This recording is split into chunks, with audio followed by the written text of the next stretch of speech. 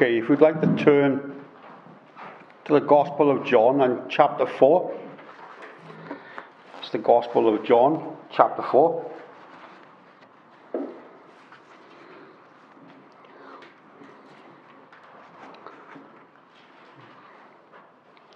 Starting to read at the beginning. Therefore, when the Lord knew that the Pharisees had heard that Jesus made and baptized more disciples than John, though Jesus himself did not baptize but his disciples, he left Judea and departed again to Galilee. But he needed to go through Samaria. So he came to a city of Samaria, which is called Sychar, near the plot of ground that Jacob gave to his son Joseph. Now, Jacob's well was there. Jesus, therefore, being wearied from his journey, sat thus by the well. It was about the 6th hour.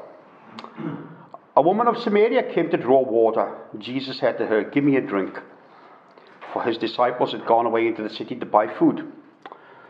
Then the woman of Samaria said to him, "How is it that you, being a Jew, ask a drink from me, a Samaritan woman? For Jews have no dealings with Samaritans." Jesus answered and said to her, "If you knew the gift of God, and who it is who says to you, 'Give me a drink,' you would have asked him, and he would have given you living water." The woman said to him, "Sir, you have nothing to draw with, and the well is deep. Where then do you get that living water? Are you greater than our father Jacob, who gave us the well and drank from it himself, as well as his sons and his livestock?" Jesus answered and said to her, "Whoever drinks of this water will thirst again. But whoever drinks of the water that I shall give him will never thirst. But the water that I will give him will become in him a fountain of water springing up into everlasting life." The woman said to him, "Sir, give me this water, that I may not thirst nor come here to draw." Jesus said to her, "Go call your husband and come here." The woman answered and said, "I have no husband." Jesus said to her, "You have well said, 'I have no husband.' For you have had 5 husbands, and the one whom you now have is not your husband, in that you spoke truly." The woman said to him, "Sir, I perceive that you are a prophet. Our fathers worshipped on this mountain, and you Jews say that in Jerusalem is the place where one ought to worship." Jesus said to her, "Woman, believe me, the hour is coming when you will neither on this mountain nor in Jerusalem worship the Father. You worship what you do not know. We know what we worship, for salvation is of the Jews. But the hour is coming, and now is, when the true worshippers will worship the Father in spirit and truth, for the Father is seeking such to worship him. God is spirit, and those who worship him must worship in spirit and truth." The woman said to him, "I know that Messiah is coming," who's called Christ. "When he comes, he will tell us all things."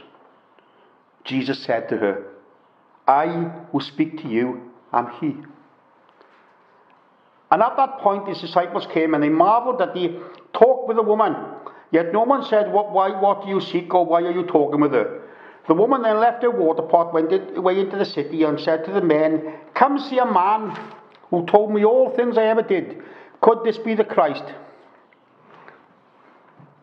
Then they went out of the city and came to him. In the meantime his disciples urged him, saying, "Rabbi, eat." But he said to them, "I have food to eat of which you do not know." Therefore his disciples said to one another, "Has anyone brought him anything to eat?" Jesus said to them, "My food is to do the will of him who sent me and to finish his work. Do you not say there are still 4 months and then comes the harvest? Behold, I say to you, lift up your eyes and look at the fields, for they are already white for harvest. And he who reaps receives wages and gathers fruit for eternal life, that both he who sows and he who reaps may rejoice together. For in this the saying is true, one sows and another reaps. I sent you to reap that for which you have not laboured. Others have laboured and have entered into their labours." And many of the Samaritans of that city believed in him, because of the word of the woman who testified, "He told me all that I ever did." So when the Samaritans had come to him, they urged him to stay with them, and he stayed there 2 days. And many more believed because of his own word.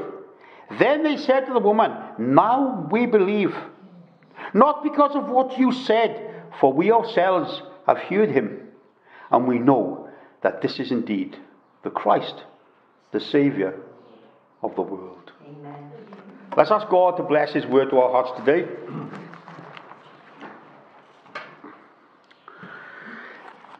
Heavenly Father, again, it's a great responsibility to stand here to deliver your word. It's not a natural word, it's a supernatural word. As our brother said earlier, sent down from heaven. And I pray, Lord, that you will move from our heart to heart, Lord, today, to encourage us, Lord, to strengthen us, to bolster up our faith, Lord, until we see you face to face. I ask this in Jesus' name. Amen. You know, God has left this world in no doubt that he exists. If a man or woman decides not to believe in a creator, then let their ignorance be their own downfall. You see, the fool has said in his heart that there is no God. When the Bible's open with, in the beginning, God. You see, a man is a fool if he tries to explain away a living God, for he has been designed in a special way to have a relationship with God. And the Bible does not try to convince man that God exists. Rather, it demonstrates the life we should live because he exists. Do you get that? It demonstrates the life we should be living because he exists. He was here before us. He's always been. Now, despite the rantings and ravings of some fanatics, possibly madmen, no man has seen God. Despite what man has said, no man has seen God at any time. Jesus came to reveal him. He is the expression of God. Jesus stated that I and the Father are one. Yet Philip said to Jesus, Lord, show us the Father, and it is sufficient for us. Jesus replied, Philip, have I been with you so long, and yet you have not known me? He who has seen me has seen the Father. Amen. He who has seen me has seen the Father. Do you not believe that I am in the Father, and the Father is in me? Many so-called scholars spend most of their lives trying to fathom out the mystery of the triune God. That's all it takes over their lives. How come the Father, the Son, and the Holy Spirit have a unique position in the Godhead? It's not for us to work out. Rather, we just got to accept it. God is the Father, God is the Son, and God is the Holy Spirit. Now in John's Gospel, as we've just read, chapter 4, we read of that extraordinary account of this woman at the well. It's a really tremendous story. We can glean so much from this chapter. Jesus needed to go through Samaria. His disciples had gone to buy food. But he had a plan, he had a purpose, he was on a mission. So Jesus, being weary, sat down at the well. How was Jesus weary? God never gets tired. Isaiah 40:28 states that the Lord neither faints nor is weary. Yet in Jesus, in his fleshly body, was fallible to weakness. Even though he was fully God.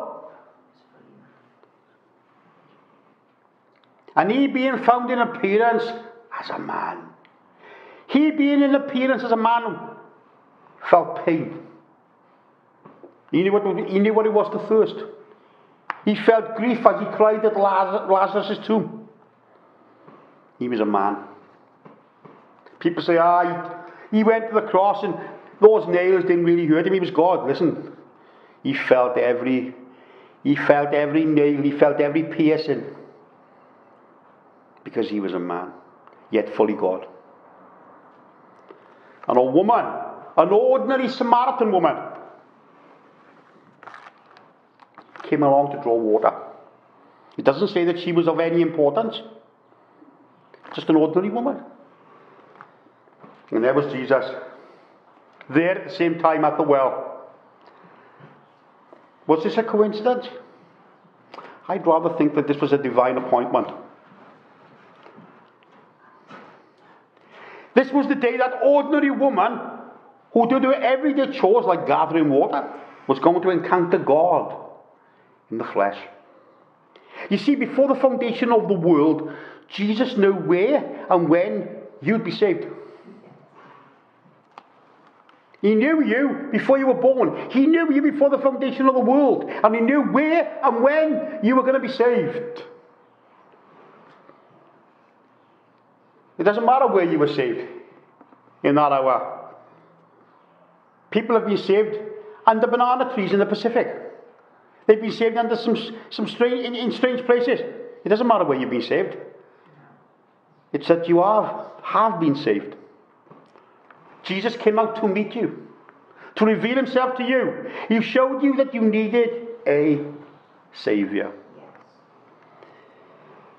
You may not have realized it. And I know I didn't realize it up until that time, that I was heading for hell.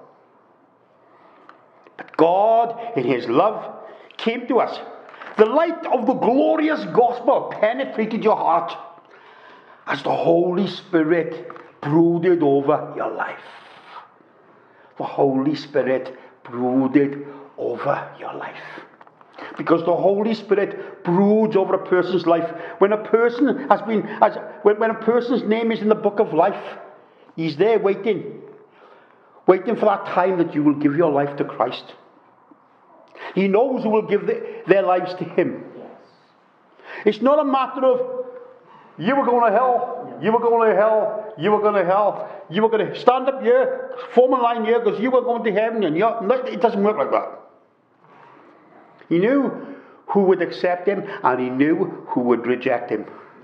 And judging by our meeting hall today, you can see that many people have rejected him. So Jesus, the Son of the living God, asks her for a drink of water. The woman was taken back. You were a Jew and you were asking me for a drink of water? You're asking me for a drink? A drink of cold water in the heat of this day? And it's a good idea. That was my cue to have a drink.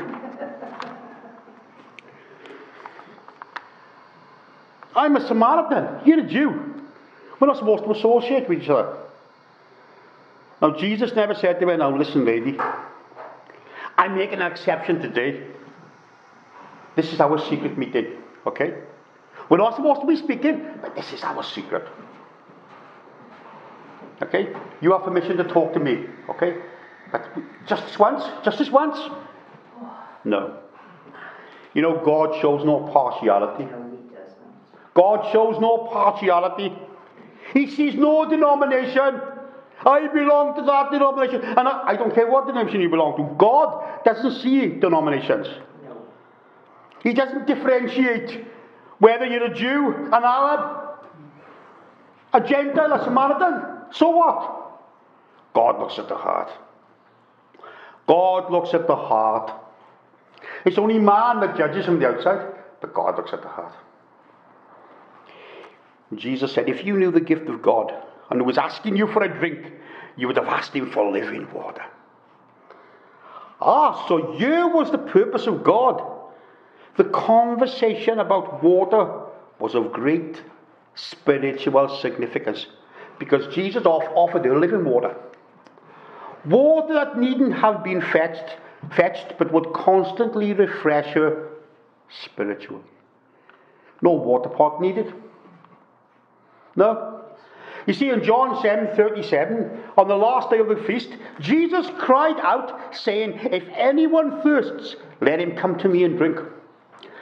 He who believes in me, as the scripture has said, out of his heart will flow rivers of living water. But this he spoke concerning the Spirit, whom those believing in him would receive, for the Holy Spirit was not yet given, since Jesus was not yet glorified. Well, I got some good news to tell you, brother and sister, today. The Holy Spirit has come. The Holy Spirit has come. We have been sealed by the Holy Spirit. We've received the spirit of adoption, by where we can cry, Abba, Father.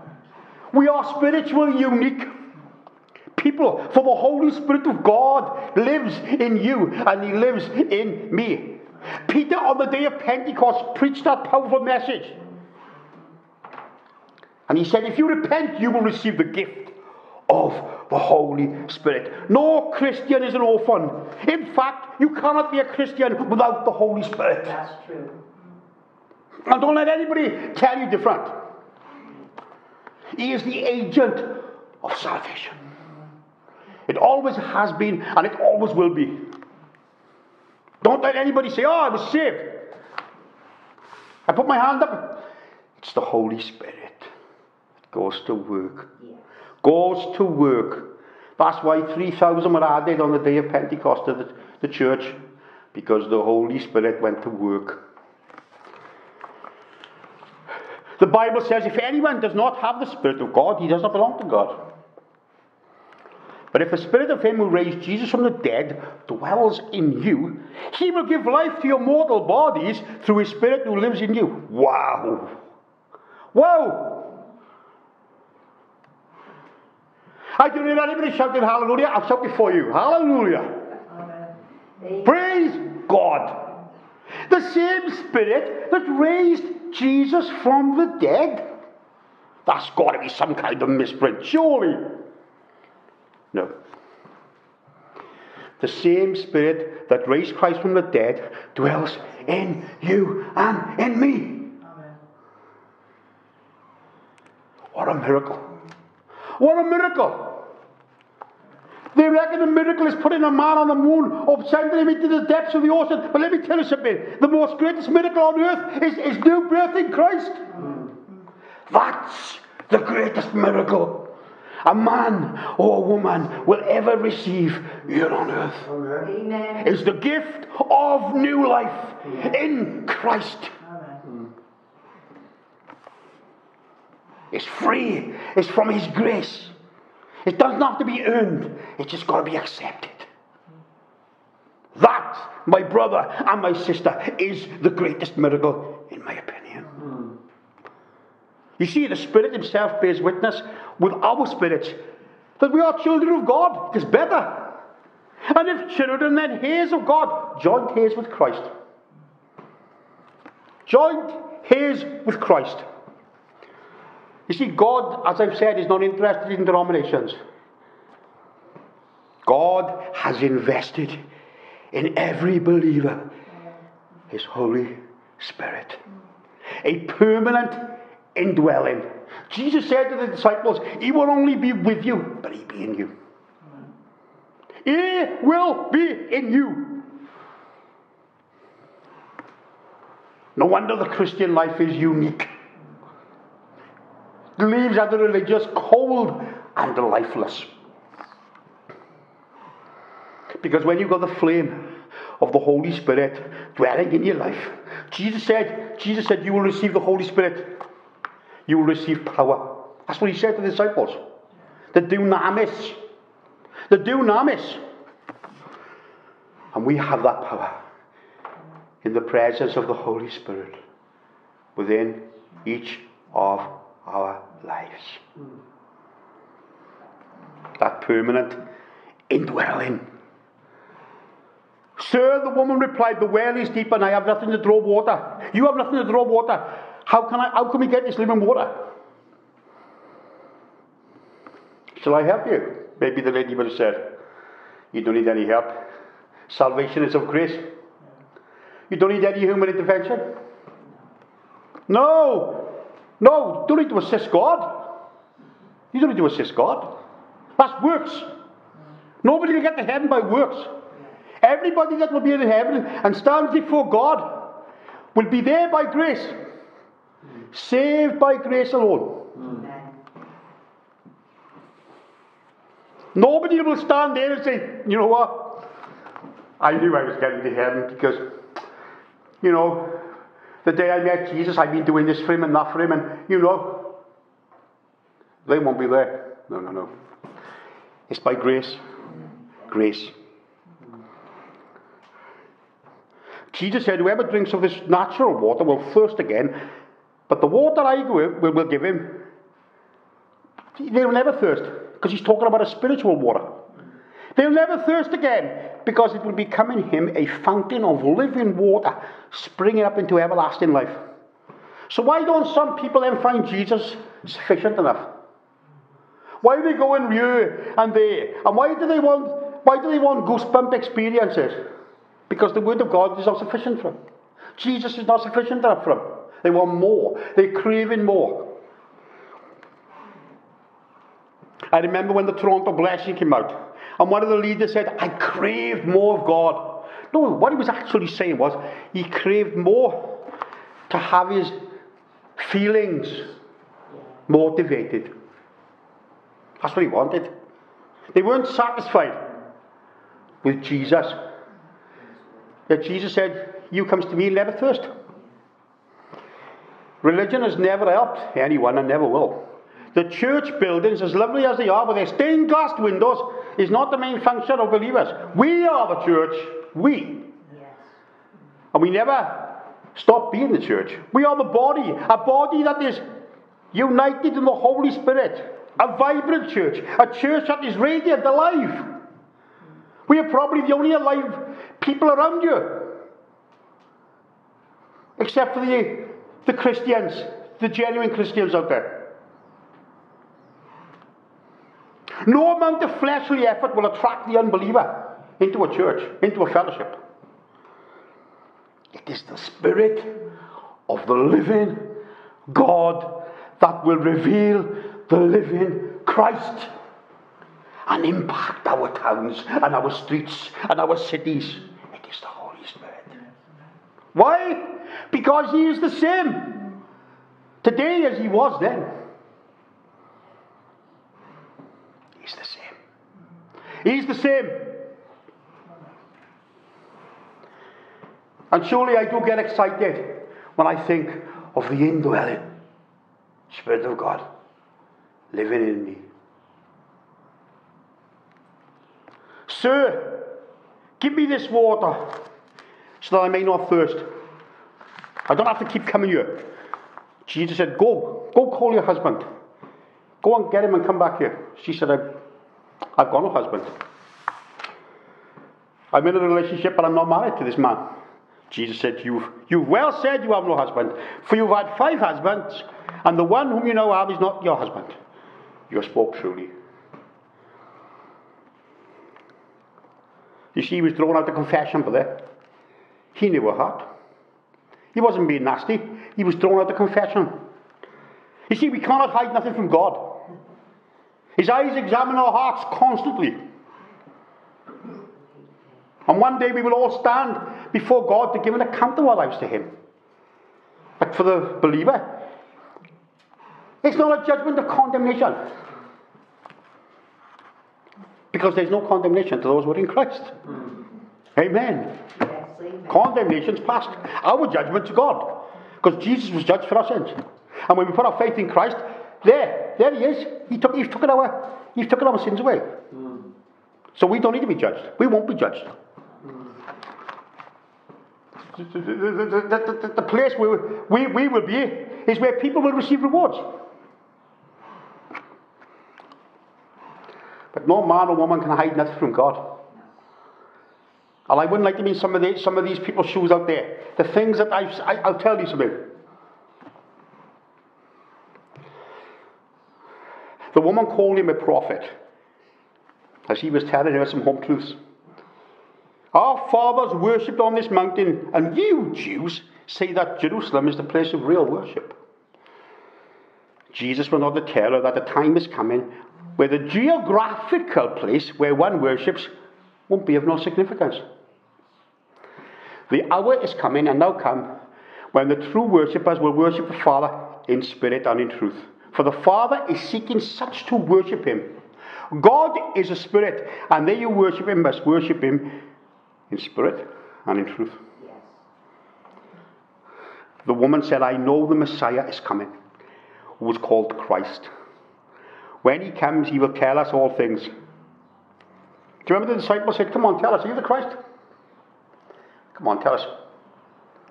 But here it is. Here it is. This is why man's without excuse. I know the Messiah's coming.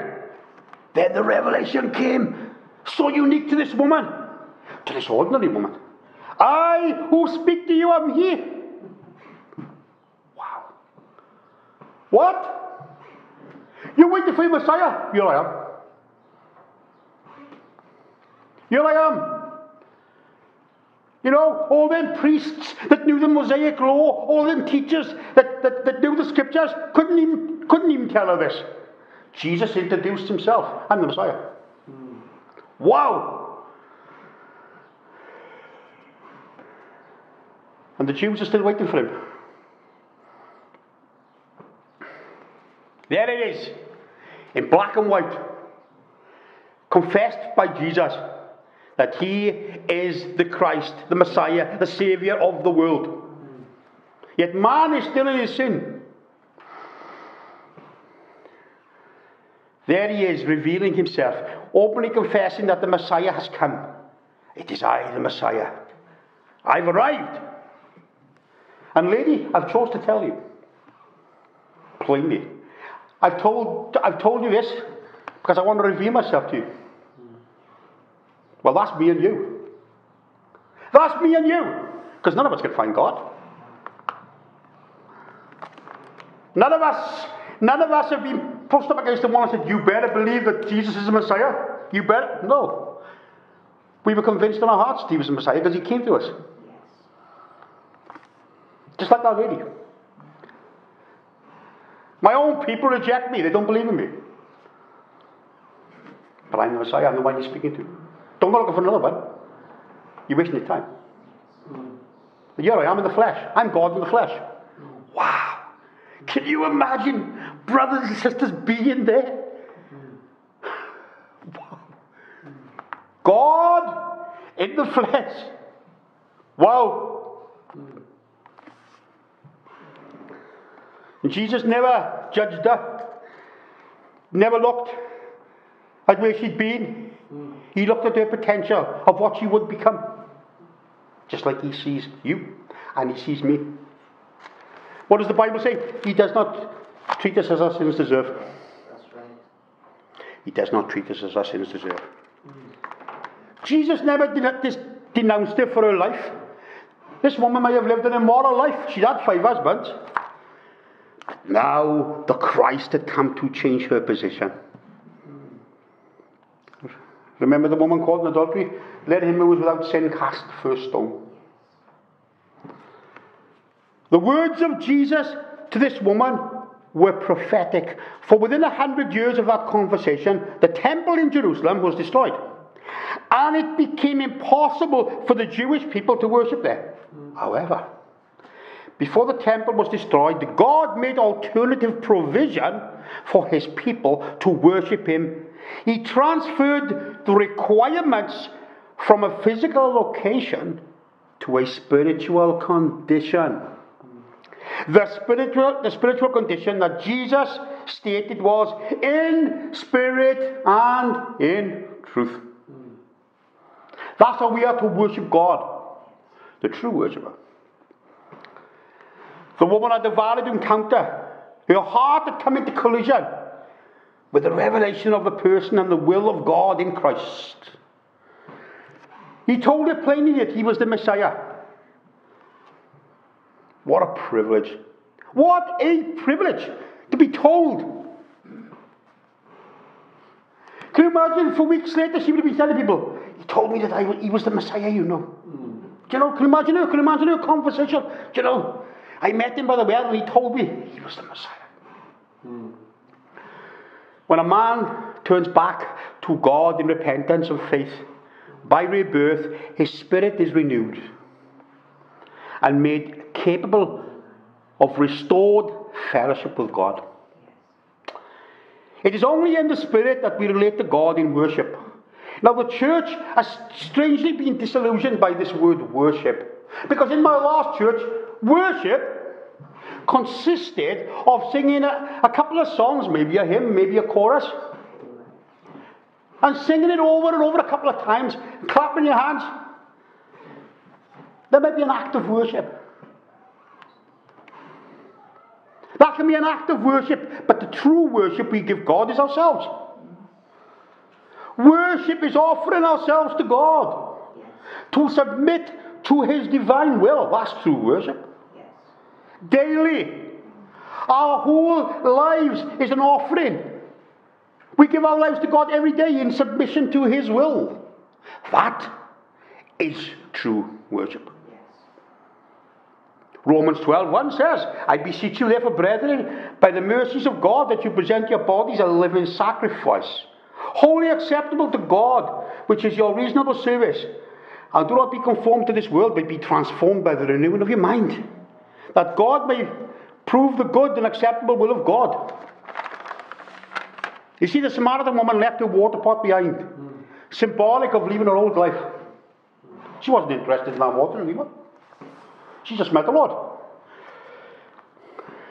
And she went into the city, and she said to the men, notice she said to the men, probably some of these men might have even been married to her, I don't know. But she said to the men, come and see a man who told me everything about myself. Could this be the Christ? Many Samaritans believed in Jesus because of her testimony. Come see a man. They believed.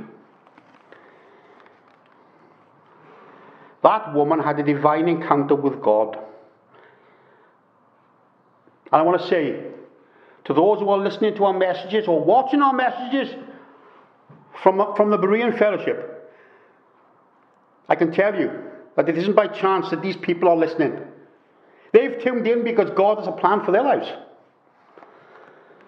And God wants to reveal the Saviour, the Messiah, to you who listen to the message. And even though you have a past, He loves you.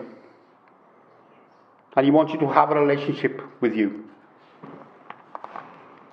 You may feel insignificant. No one wants to listen to you. Jesus does. This woman was of great importance to Jesus. To other people, she was just a woman in the crowd. But to Jesus, she was special. We all need salvation. The Bible says, how shall we escape if we neglect so great a salvation? How shall we escape? The people of Samaria didn't just rest on the woman's testimony about Jesus. They came to Jesus themselves to see for themselves the Saviour of the world. They said, no, we believe not because of what you've said. Oh, no. But we ourselves have heard Him, and we know that He is indeed the Christ, the Saviour of the world. She was a vehicle of bringing other people to Christ. You see, she was a vehicle of bringing other people to Christ. What a result. Many found the Saviour and salvation for themselves. They experienced for themselves the God of creation. My friends, those who listen to this message, can I testify that Jesus Christ is the only way to heaven? He sacrificed Himself to bring you to God. And let me, in these closing moments of this message, tell you something soberly important. One day you will die and you will stand before a holy God. And if you have attended church, good. But that's not going to save you. If you sang in a choir, well done. But that's not going to save you.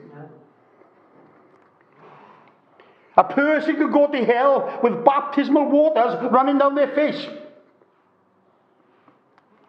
The Bible makes it plain, in order to receive salvation and escape the reality of hell, you need to repent and call upon the Lord. If you confess with your mouth the Lord Jesus and believe in your heart that God raised Him from the dead, you shall be saved. For with the heart one believes unto righteousness, with the mouth confession is made unto salvation. We at the Berean Fellowship have had an encounter with God in our own time, in our own location. And we confess and testify to this world. Come see a man. Come on. Come see a man. Come and see this man. Come and see this man dying on the cross for your sin. Come and see a man. There he is. Between them other two. He who knew no sin became sin for us. Them other two are guilty, but this man is innocent. Yeah, he's dying for us, look. Yeah, that's right, the one in the middle. The story of this woman drawing water at the well speaks volumes. It shows us that God loves us and cares for us in spite of our sin. He draws near. God values every one of us to actively seek us, to give us true life. He came and he actively sought us personally. Our sister mentioned earlier about he goes out looking for the lost sheep. Yes, he does. That lost sheep might be no significant to anybody else, but to Jesus, oh yes. New life has to be born within, and that can only come by receiving Jesus Christ as your Saviour and having a spiritual encounter with God. Jesus told the respectable religious leader, you must be born again. And the old hymn puts it like this. You ask me how I know he lives. He lives within my heart. Amen. Come as you are without one plea. And the Lord will receive you and forgive you. You may have heard the gospel for years, but now today is a divine appointment. For God is passing your way. And he has something great in store for you. Today, if you hear his voice, do not harden your heart, but open up your heart to him, and you can truly say, I know for myself that Jesus Christ is the Son of the living God, and he is not only my Saviour, but the Saviour of the world. Amen. Amen. And God bless you.